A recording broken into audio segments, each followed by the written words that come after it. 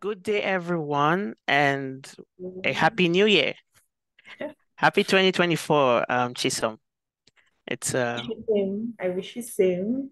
it's a wonderful, wonderful new year, and we Yeah. thank God for a new year.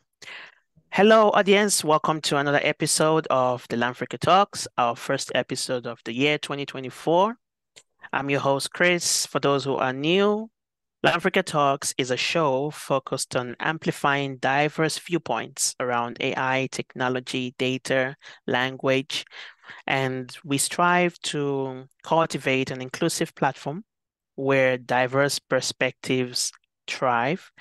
And in so doing, we aim to reshape the conversations to reflect a more equitable understanding of AI, technology, data, and language and their impact on our world. Today, we have our very first guest for the year 2024. We're so honored to have Chisom Paula Ogamba. Chisom is a sociolinguist, discourse analyst, feminist, and lecturer. She's a PhD researcher working on rape narratives. It's a very interesting discussion today. I will not spoil it for you. So we're very happy to have you, Chisom, and the floor is yours.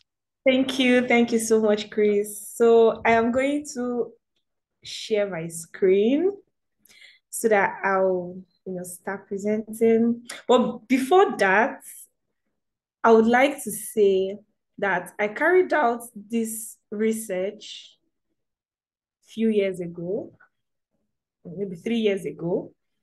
And then it's still so relevant today because I don't know, did you see that expose on TB Joshua? Did you happen to see it? How he has been raping and doing this and doing that. Well, let's get into my presentation. So, like the topic here says, Nigerian language habits and its intersection with the social dimensions of rape and victim silence. So, how did I come up with this? Why am I so interested in this? And why did I decide to hinge my entire career on rape and rape narratives? Because, whenever you decide to, go into something, you must honestly aim or actually aim to solve a social issue because we exist in this world and we're all trying to make it a better place, and wherever whichever area you decide to make your niche, you have to make it work for the society. I know that the issue of rape, it's a very painful one, and it is sad because it is something that keeps reoccurring. People have tried, psychologists, sociologists, and everybody is trying to find out why this is so, look for a way to curb it, look for a way to contain it. And yeah, it's a gender issue because looking at the statistics, women are raped, the numbers are very high. So I, as a linguist or a sociolinguist, I decided to approach it from, sociolinguistic perspective. So under sociolinguistics, we have, a lot of disciplines, a lot of theories, a lot of scholars. They've come out, they've said this, they've said that. And this is a study that I carried out in 2020. So in 2020, that's 3 years after the hashtag #MeToo campaign. Oh yeah, like I have here a critical narrative analysis. So here I collected first person narratives, like the victims themselves. They came out, they used social media. I was actually on YouTube, Busola Dakolo, where she gave her, when she gave her interview and talked about how Pastor Biodun raped her when she was young, I think 17. And 5 other victims came out, focused, said the same thing, that this same pastor raped them. So the thing is, you expect that, everybody will say, oh my God, you were raped. Oh, let's come together and find and maybe arrest this man or maybe persecute him, as the law, stipulates. But no, people are saying, oh, he's a pastor, he's a man of God. Oh, I do not believe you. Some people said that she was the one that seduced, the man, so many things. And I saw all these play out. So people were like, oh, all the women came together, because I think there were 5 women. So they all came together and they planned to speak against the man of God. And this is end time prophecy. That why will you speak up against the man of God? So many things. And one day I was, amidst all my studies, I came across Edward Sapir and Benjamin Wolf.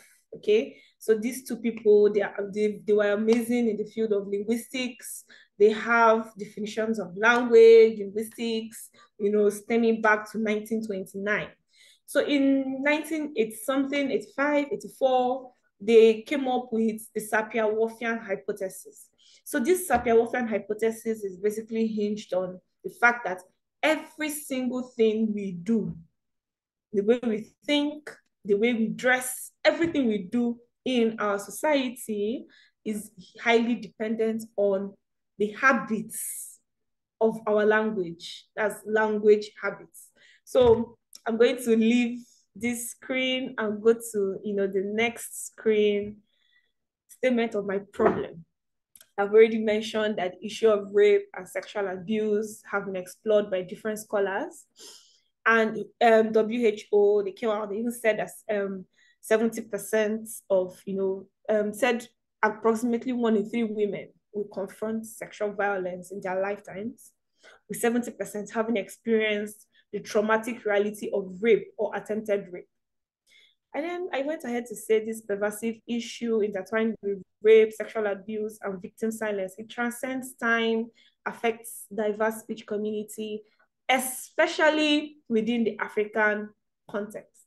So the central question, which formed the base of this study, is how does a society's language habit promote rape and victim silence? So I approached this problem of rape from the linguistic/sociolinguistic dimension. And this study hopes to proffer some solutions to containing the issue. So background to my study, I talked about the 2017 #MeToo campaign. It went viral. Women from all over the world, they were coming out, they were talking about, themselves, coming out and saying, oh, this is what happened to me, because it is not something that we have been able to see from birth, growing up in the past until 2017. It was huge. It was a very huge campaign. Scholars from all over the world. There's this scholar in Sweden. She even did her entire master's dissertation on the #MeToo campaign. So scholars, used this as an avenue to approach, the whole rape, discourse. Social media has, it has its advantages and disadvantages, but it's been a tool for, it has basically eliminated, third party, the sex sector. In the past, whenever something happens or whenever someone wants to report, a rape case, we usually hear it in the news. You have a news reporter talking about it, or you see it in the newspaper. But with social media, something can happen to you and you come online. You can use Twitter, you can use YouTube, you can use Instagram, Facebook, TikTok, which is a very recent platform. You can come online and tell us and tell the world, this is what happened to me. And the very important thing with that is that we have in the realm of narratives, we have homodigetic and we have heterodigetic. So homodigetic is first person, okay? If someone comes out to share their story, there are certain linguistic pointers the person uses, to elicit either what's that word? To feel sorry, like, oh, this is what happened to me. The person is not trying to be objective, because we see most reporters, whenever they come out, that's in the heterogeneity, that's the third person. Most reporters, whenever they come out to, give narratives, they try to be objective. Rape rape cases are not objective cases. People are being destroyed. Lives are being destroyed. Psyche, mindsets are being destroyed by this issue of rape. So most reporters, they try to be subjective, present a victim, present they infuse their bias when presenting these cases, which honestly I do not have a problem with that because they are removed from the victims. But hearing it from the victim's perspectives, it's better in a sense. It gives more validity to the story because they are not adding or removing it. Most of them are telling it as it is. So social media has been an amazing tool. And in the realm of language studies, linguistic studies, it has created an entirely new genre of literature to to analyze, to deconstruct, and everything. So this study was based on a 2019 it was 2019 that the victims came out to tell their stories. And it is funny how it's not funny, but it's actually funny how this is relevant 5 years later. It is very, very, very relevant because just a few weeks ago, we are still hearing of pastors raping and raping. And the other day, I saw on Twitter where a video was posted of Pastor Chris saying we should not criticize our pastors and we should leave it for God. And I'm like, hi, you're a human being. The fact that you're a pastor doesn't elevate you, doesn't remove you, or doesn't make you infallible. But that's what we have today, and everybody believes. Was it not Karl Marx in Marxism? Karl Marx called religion an opium.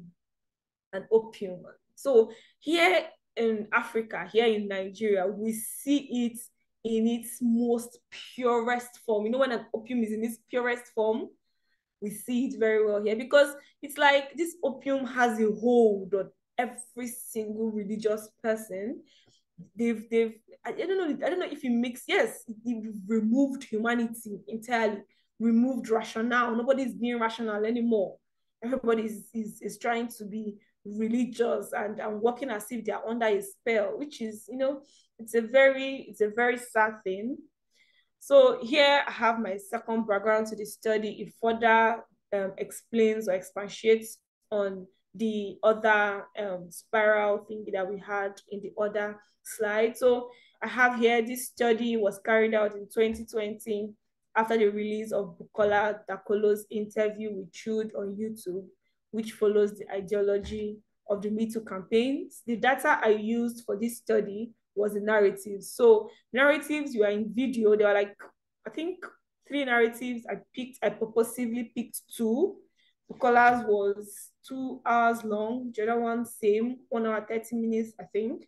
So I had to transcribe them to written narratives, break them into exchanges. In a discourse rank scale, you have your acts, your move, your exchange, your transaction, and your lesson. So I divided them into exchanges, and I tried to elicit various markers and habits, language habits that were inherent in those narratives to further back up my claim that these language habits, they actually play a role in sustaining rape culture in Nigeria. So here I explained language. I also talked about how Sapir explained language too. He said, Sapir 1929 posits that language is a tool to observe problems and give real life solutions.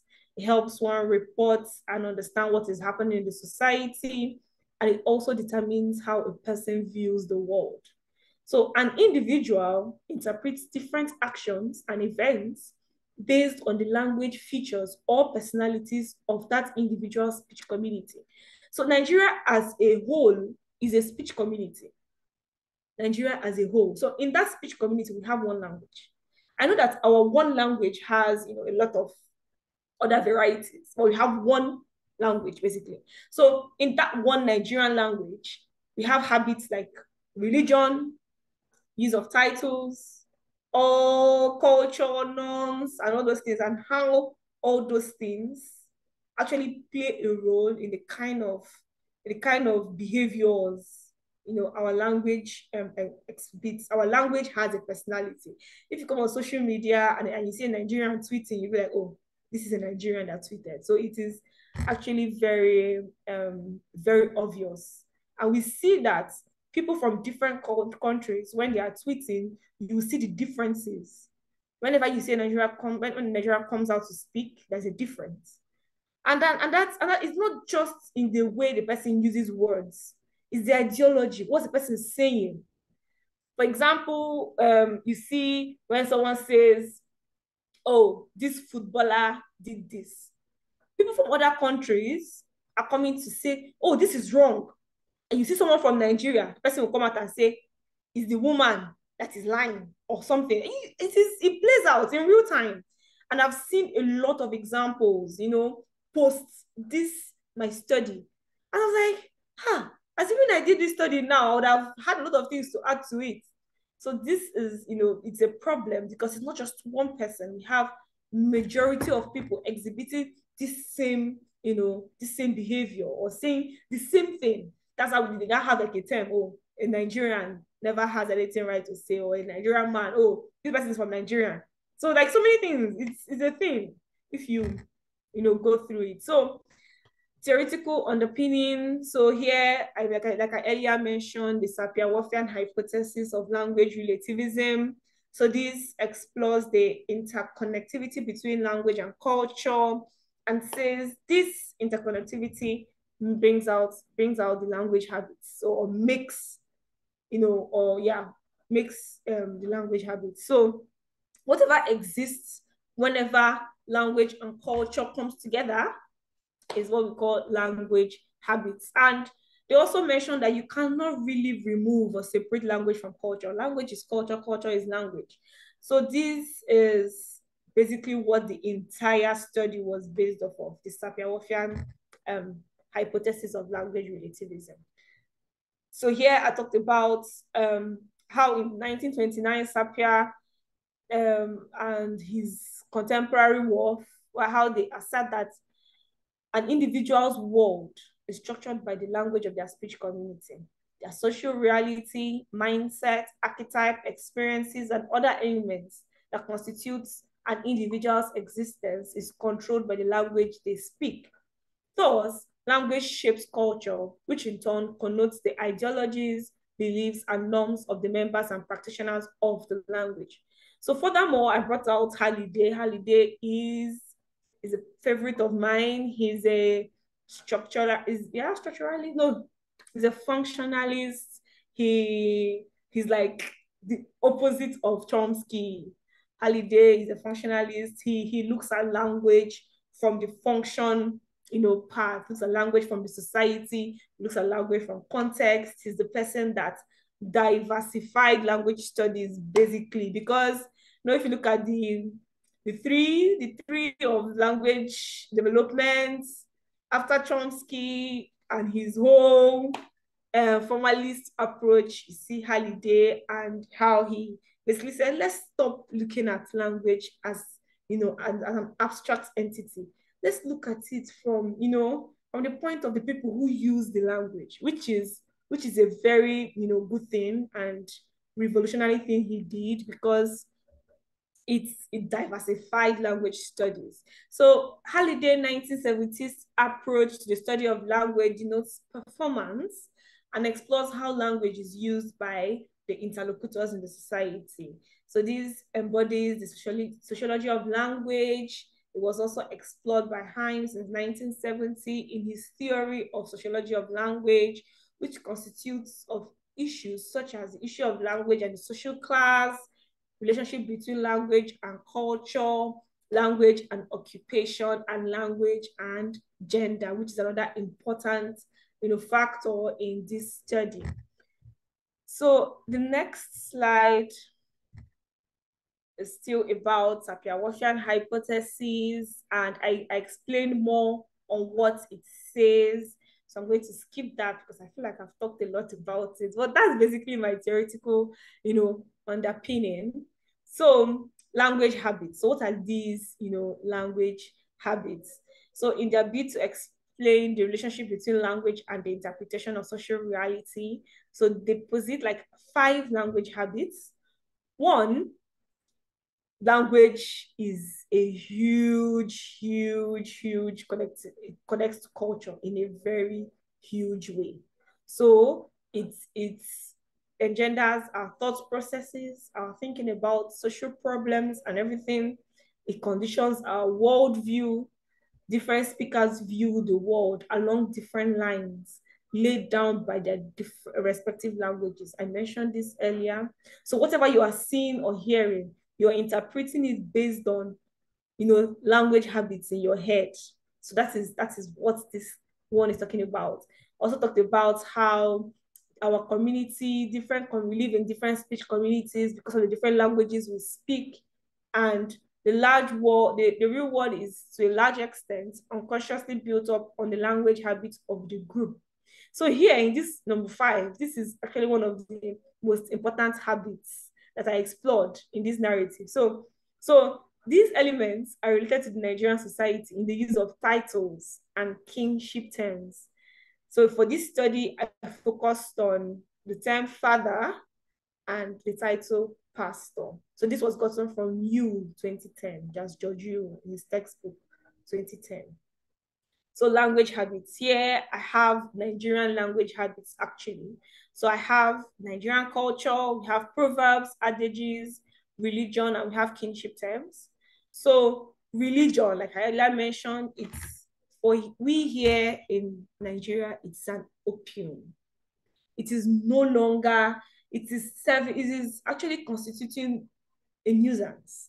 It is for women, basically, more harm than good. Because why will someone come out and tell you that, because in that narrative, when Busola was giving her narrative, she said that after Jodun raped her on a Saturday morning, he went to church or their fellowship on Monday. I was talking about how, as he is a pastor, all his sins have been washed away by the grace of God. And everybody was nodding. How does that make sense? When Busola told the mom that, oh, this is what happened, at first they didn't believe her. They didn't believe her. When they finally did, and they went to, they took her to the church and everything, everybody was trying to be so low-key. Oh yeah, you apologize. Oh yeah, you apologize. What they didn't arrest him. They didn't take him in, nothing. They just told, oh yeah, apologize. And that was the way it went. That was the way it went. Apologize. And he didn't rape her just once, he raped her twice. And it was just apology. And when, before Busola came out to finally tell her story, like a lot of people are coming out to talk because she's a woman.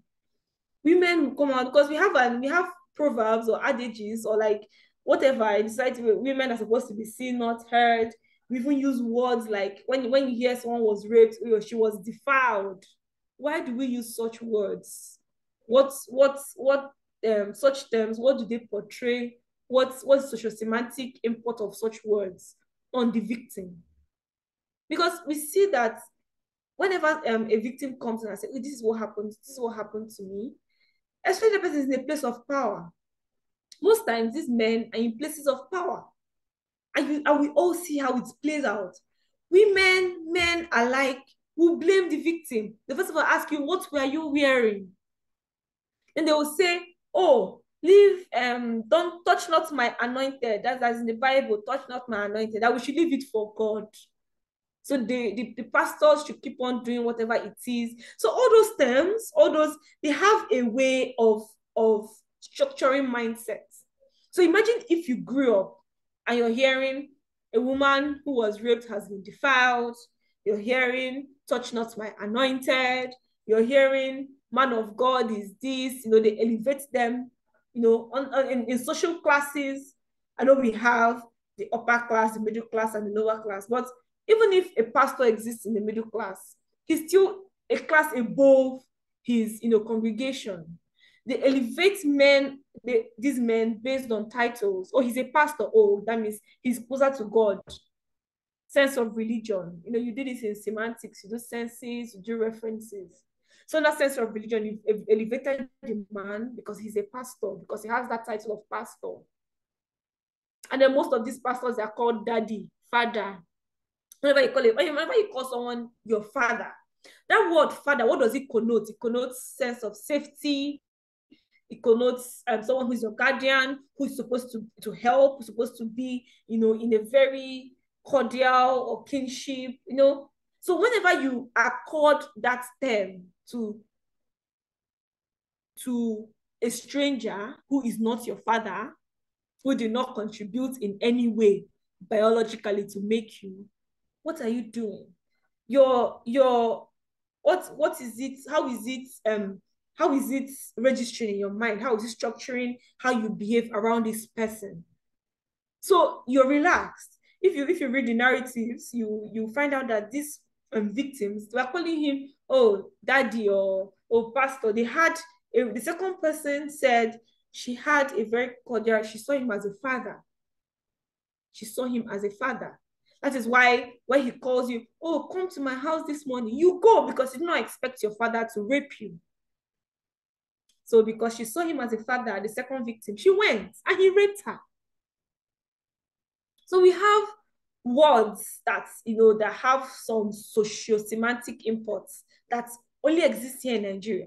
And one of my recommendations is that we should actually review those terms. We should remove those. Stop calling your pastor's father and daddy.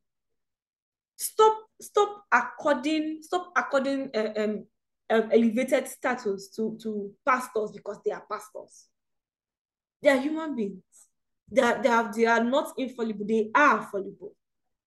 So religion, we see it play out a lot. We see it play out very well.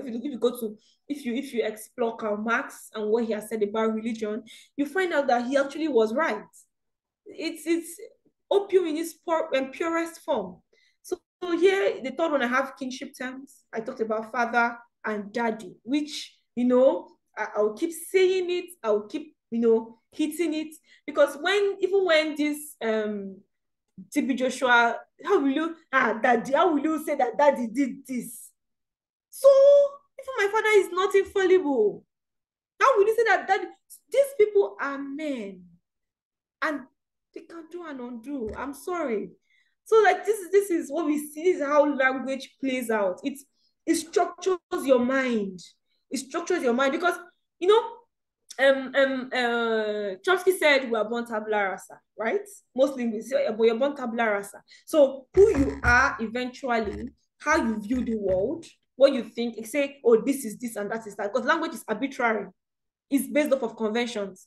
If a group of people come out and say, oh, this is what it is, that is what it is. Because, there's no one-to-one correspondence between something and what it stands for. So it is a convention. So imagine when you're born, empty tabula rasa, and then the totality of your experiences, of the norms of the society, that is what makes up what you have in your head. It's not when you grow up or when you get to a certain age, you now start deconstructing, you start removing, minusing, plusing, oh, let's add this, let's remove this. So imagine growing up and you keep hearing these things hammered into your head. That is what you believe, that is your reality, that is your social reality. So your social reality is that if a pastor rapes you, you cannot come out and say, this pastor raped me. Because your language habit has engendered that social reality. You cannot come out and say he raped you, because in your mind, you grew up in a speech community where pastors are infallible, which is wrong. You grew up in a society where if you call out a man of God, instead of the blame to be on the man of God, it falls to you.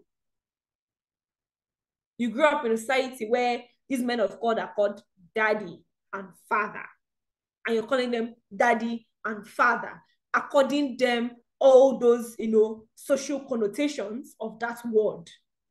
And because you do that, you have like a sense of safety around them, which is not true. These men do not even have the right intentions. Most of them are not even called by God. The church, what do they call it, institution in Nigeria, it's a business. It's to me, I don't know if I'm being judgy, but that's not what it is to me. So that is what, this the title of this particular slide is Nigerian language habits. And all these engender our language habits. So I also talked about how the social reality or social dimension of rape and culture, the intersection of both. I talked about hegemonic power relations. I've said it because the power the imbalance is there. When you hear feminists, they're like, feminists, feminists. We are fighting for what? Just equality. Because there is a hegemonic power imbalance because we exist in a patriarchal society. So a man will come out and say no, and his no is believed over a woman's yes, even if she presents evidence. We've seen it play out. The numbers are there. So all these things they bring about so many things. When men view women as tools for sexual gratification, when men view women as, there's this study by somebody, O'Hara, when she talked about how rape is a gender issue, how men view women. No matter what a woman is wearing, you do not have the rights. But because we exist in a patriarchal society, why would she wear this? She's out to seduce me. A woman's world a woman's world does not evolve around a man, which is something we need to do away with. Women are they're autonomous beings. They have, the right to do whatever it is they want to do, same as the men. There should not be disparities based on gender. If the only thing we have as difference is that a woman can, give birth, she has all those reproductive organs, and a man cannot. That is the only difference. Ability-wise, every other thing, this was supposed to be on equal footing. So why do we say, because of you're a man, we are according you something? Or I do not, I have never gotten it, and I don't think I ever will. So because of this hegemonic power relations or power imbalance due to patriarchy, we have misogyny, we have victim silence. Just because in that narrative, after the pastor had raped her that morning, she couldn't tell anybody. She just went to her. She felt dirty. She felt robbed of everything because as according to her, she had never had sex with a man before then. So her first sexual experience was a violent one by her pastor. And it didn't happen once, it happened twice in 1 week. And the man came out every morning, he'll come out and be preaching in fellowship. He didn't just do it to one woman. He did it to. And then when finally this news broke out, because I don't like looking at just one side, because I'm a sociolinguist, I look at society. I look at reaction. That's why I love this theory of reader response. Although I didn't use it here, but the critical analysis, it helps you deconstruct norms. So when you look at the reactions to that particular narrative, I was not happy. I saw things like someone said, "Oh, she wants money." Another person said, she was young. She was a prostitute. So she was going to shake nash for the father and for the pastor. A lot of things were said, you actually do not want to see. You do.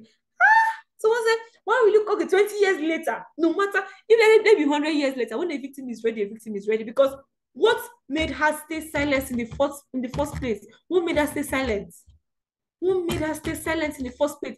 It's because of the kind of society we exist in, which is engendered by language. All those things you say, words you use, there are systems. Yeah, one of the recommendation I gave was that we should not institutionalize some misogynistic terms or adages. A young girl at 17 could not come out and tell you that a pastor raped her. Why? Because they'll tell you, because maybe she said she was religious, she was a Christian. Touch not my anointed. I think when I went to Redeem Camp one day, I saw it as a poster. The grace of God covers all sins. It is a lie. It is a lie. So this is what this slide is about. So the next slide is my theoretical framework. So after my, in the course of my analysis, I found out that, we have, there's an interplay, I think in 2014. So Tomanin tried, he mixed critical discourse analysis and narrative analysis. But this was used in psychology, in psychological studies in psychology.